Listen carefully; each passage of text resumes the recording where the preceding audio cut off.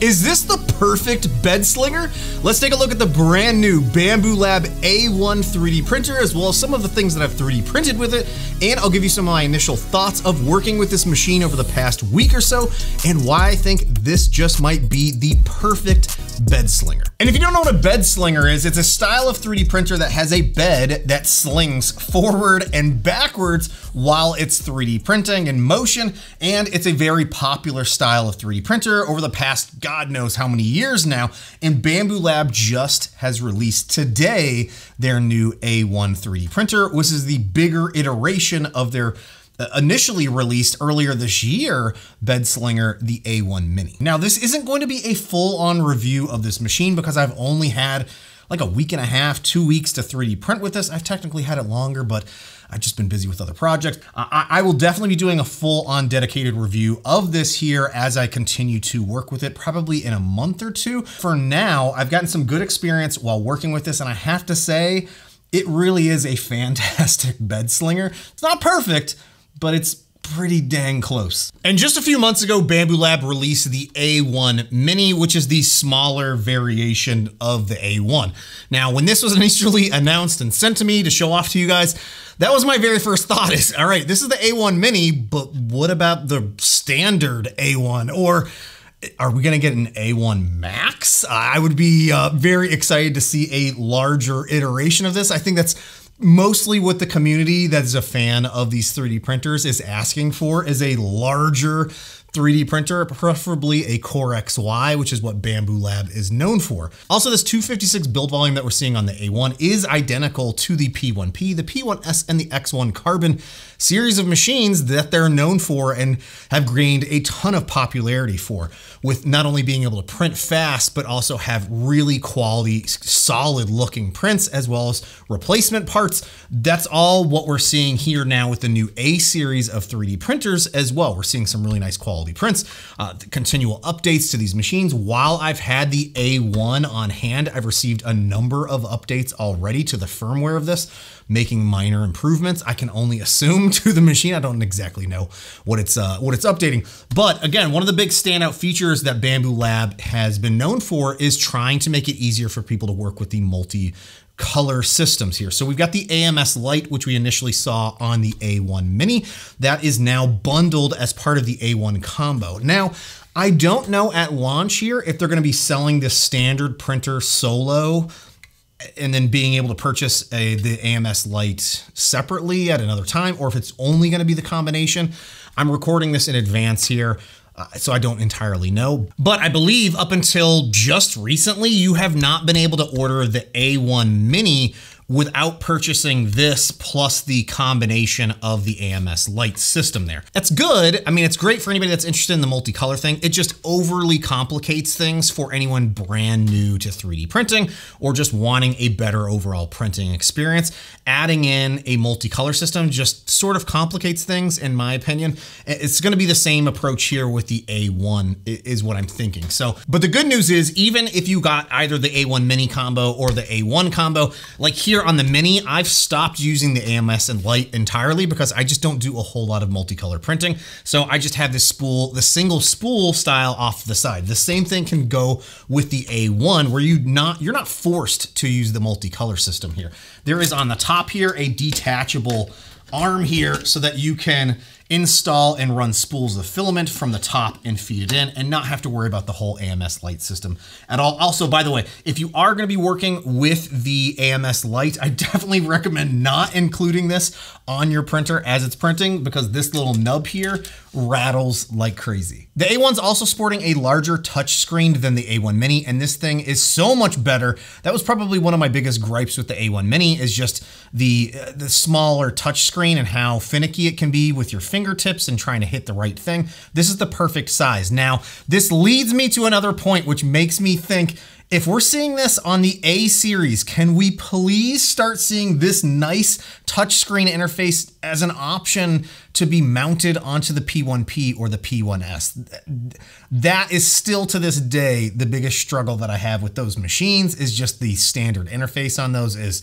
not great, but this is really good. The printer is also going to be connected to your network where you can wirelessly send files directly to the machine, access it via the handy app as well. Also, one thing that might be just kind of specific to me and my process of how I do things here, but maybe there's some of you out there as well. But I typically will bring machines like this one here from this building back to my house and from my house back here, depending on what I'm doing. I like to bring them back and forth. It doesn't save the networks. However, when I go to re-enter the network, I don't have to resync the machine to my Bambu Handy account. Like all the other Bambu Lab 3D printers, the A1 Mini and the A1 allow you to just enter in the Wi-Fi password again, and it connects and you're able to go start printing again. You don't have to go through this whole syncing process like we do on some of the other Bambu Lab printers. The A1's also packed with a ton of calibration options, which you can just run from an initial menu, where you're gonna have your bed leveling, the flow rate compensation, as well as noise canceling. So it's gonna help trying to run some vibration compensation tests here to offset some of the noise that comes from the 3D printer while it's running in the space that you've got it set up in. And this machine is surprisingly pretty quiet when it's up and running, even at full speed. It does still rattle a little bit is what I'm hearing from, I'm not quite entirely sure what it is that's rattling, but I do hear a little bit of a rattle noise while it's printing. One of the awesome features that's on the A1 here that we also saw in the A1 Mini is how you can easily swap out the hot ends. And in fact, you can even use the same hot ends that you have on the A1 Mini directly on the A1, which was perfect for me because I just ordered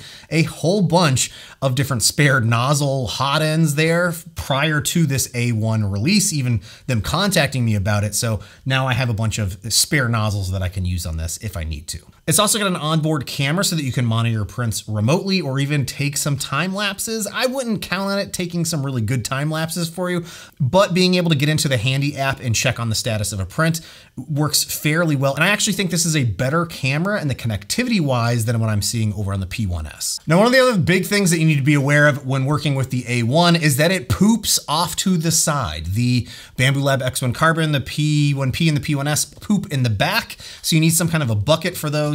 The same thing goes here for the A1 and the A1 Mini. You definitely need some kind of a poop bin. And this is one that I've designed that I'll talk about here in just a few minutes. And when it comes to printing, you can just use Bambu Studio, which is Bambu Lab Slicer that works extremely well. And there's a ton of profiles built out to support the files that you're working with and the different materials. And so far, those have all worked really well based on the things that I've been printing with. And if you check out some of the other creators, they probably have the AMS mounted on the top of their printer, and I haven't got around to doing that yet. I printed the parts that they supplied to me to be able to do this. Unfortunately, one of them failed, so I need to reprint that.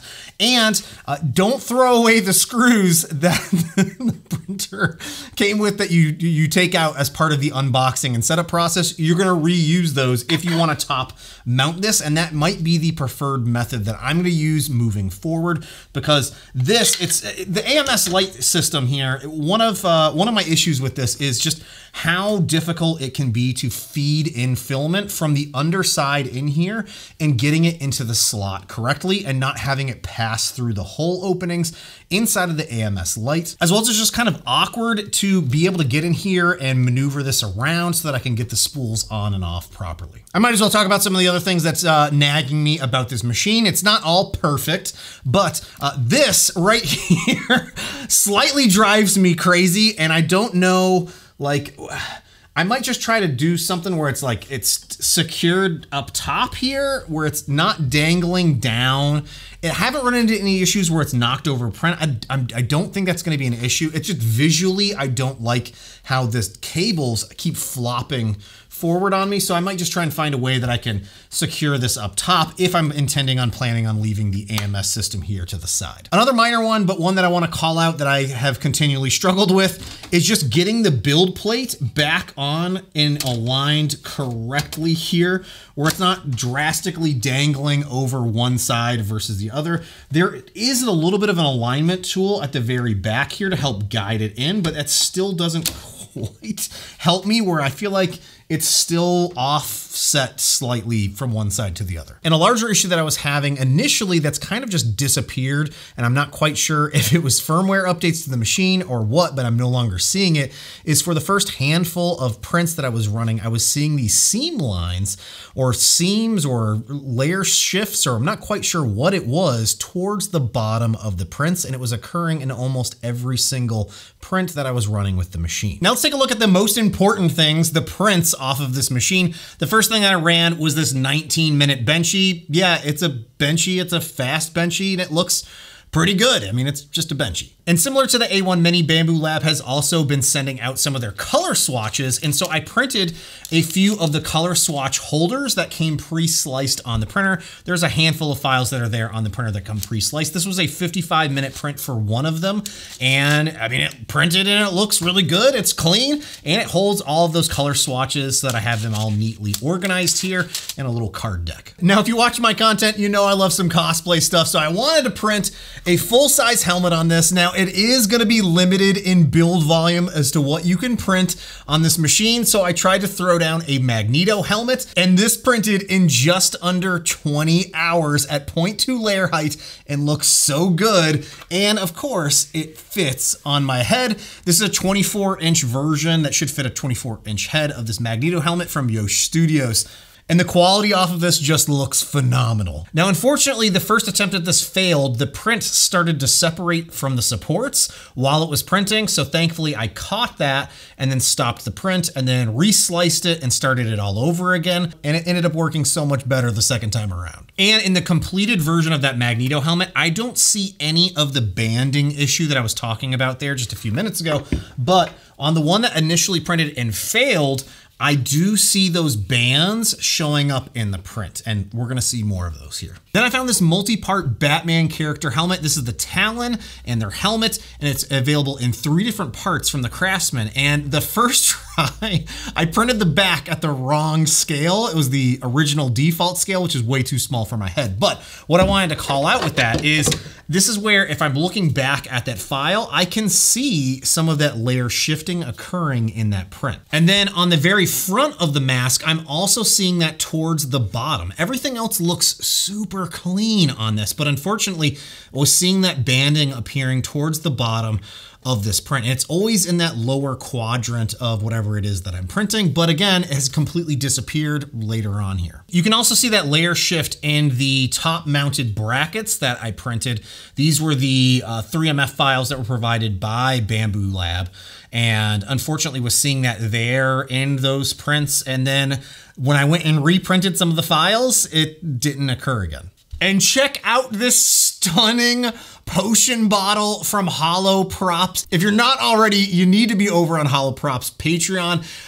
Just makes amazing support-free models that this turned out so good. And unfortunately, again, I'm seeing that seam issue towards the bottom of the outer perimeter of the jar there, but I'm not seeing it on the other files, but just on that other outer portion there. I then printed this Wobble tower test there to see if I could pinpoint where that was occurring. And here you go. No seam lines whatsoever in this entire print. Go figure that this would occur. And basically now after this, I haven't seen that ever since. So it's kind of whatever it was either corrected itself or maybe it was one of the many firmware updates that I got to the machine that has since corrected that. And while this might be a fantastic 3D printer, it still can produce print failures. So here was my first attempt at printing one of Nikko Industries' Kunai files there, which just turned into a big spaghetti mess as the parts separated from the build plate. I then cleaned the build plate, added a few more supports, and reprinted this, and it turned out so nice, so clean, and again, no seam lines whatsoever on the print, and this file is so fun to fidget and play around with. And even though I might not be the biggest fan of multicolor printing, I still had to run a large multicolor print, and thankfully James the printer created this ridiculously cool Little Debbie cake case for your Little Debbies or whatever it is that you want to put in for the holiday season, and it printed spectacularly here on the A1 in multiple materials there, multiple colors, and of course it fits one whole box of those little pastry Christmas trees that remind me of my childhood. And as expected, when running any multicolor print, it's gonna generate a whole lot of poop off to the side, which is where you need your own poop bucket. So I went into Shaper 3D and modeled my own poop bucket for the A1 and went through a few different iterations and ended up with this one here that I am so loving because it's got a little Death Star thermal exhaust port that your poop can shoot through to try and destroy the Empire. I also created a version that's completely plain as well if you're not into Star Wars or anything like that. But I'll be listing these and I'll have links to them down below if you want to go and print one for yourself. They'll be over in Maker World as well as printables, free to download and print for your A1 if you decide to pick up one of these for yourself. Yeah, and as you might see, I'm in my old recording space because I brought the printer home with me and I realized that my audio didn't record. So thankfully I had the printer and a few other prints. Let me give you my final thoughts on this machine as well as just a few other tidbits. I didn't mention anything about the unboxing. The unboxing and setup takes all of maybe 20 to 30 minutes.